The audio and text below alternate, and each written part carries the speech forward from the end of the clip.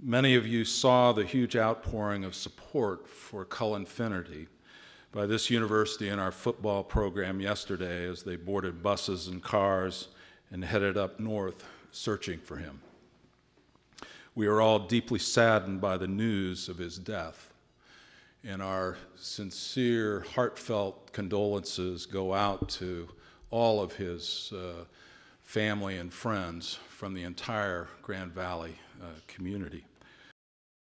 Last time I saw him was actually last year at a football game. Same old Cullen, always enjoying himself and having a good time. He loved life. That's the one thing that I can say and remember about him always was the smile and energy, and he loved to laugh and just have a great time. I can remember sitting through meetings and between Coach Martin and Coach Colster at the time, you know, you're asking questions, and it was, well, just watch what 16 does on tape. That's, if you can try to do half of what he's doing, you're going to be all right. And that's just kind of how I did it. Came in as a freshman, and he, for whatever reason, saw me and took me under his wing. And, you know, I owe him so much for the success that I had. First off, thoughts and prayers to the whole Finnerty family. I mean, it's devastating. Cullen, we all loved him like a brother. We're going to miss him, that's for sure, but... And Cullen's a guy that he would drop anything to come help you out, you know, and so that's kind of where we stood yesterday.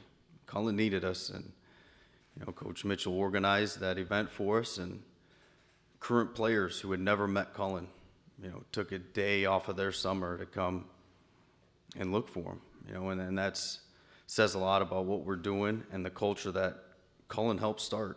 And it definitely goes beyond the playing field. It's all about you as a person, your trust, and, you know, Cullen's a big part of that. His legacy is going to last here a lifetime. You know, Laker Nation and the Laker faithful we're always going to remember what he did. I mean, 3 out of 4 years he played a national championship quarterback, you know, leading the troops into battle. And that's one thing that I can say about him too, is that he was just a stinking warrior.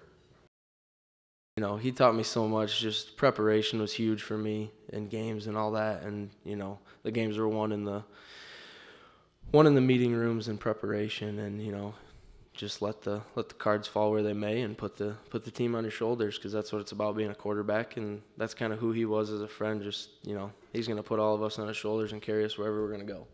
And he did that on the field, and obviously all the championships that he won and the games that he won, that's, you know, that's just a microcosm of who he was.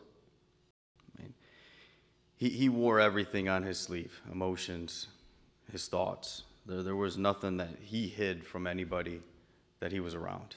And you knew that. You knew when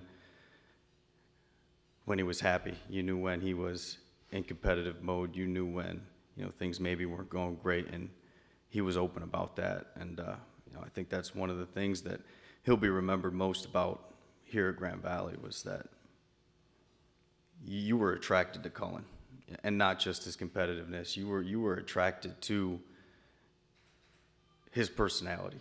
And he was always bright. He was always happy. He was, you know, the life of the party. You know, and that's what I think he'll be remembered most for, aside from all the championships and records and everything else he did. He was a great person. How to keep 16's memory alive? I mean, he's going to live here at Grand Valley forever. I mean, the guy is a legend. You can't say anything else. I mean, the stuff he did here is just, I mean, it hasn't been done anywhere else in the country at any level. I don't care what you say. The guy, he's a legend.